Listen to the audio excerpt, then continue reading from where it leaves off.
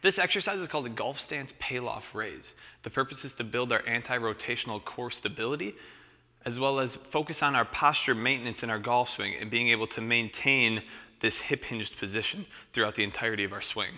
To do this, we have a single band hooked to a utility strap.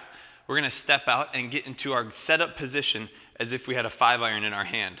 From here, I'm going to keep the band right at my midline, and I'm going to raise overhead. As I do, I want you to notice that my hips stay locked in right where they're at, maintaining posture and building tension in my core. As my arms raise, the load becomes further away from my center of gravity and my center of balance, placing more stress on my core and on my anti-rotational abilities. This is called a golf stance Pallof raise.